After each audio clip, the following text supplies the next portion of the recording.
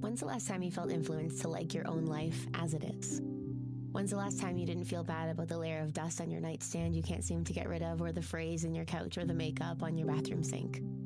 When's the last time you felt influenced to love your life? To cook a meal in your kitchen and know it's perfectly fine as it is, to know that your workout routine works for you, that your body is beautiful in its current form right now,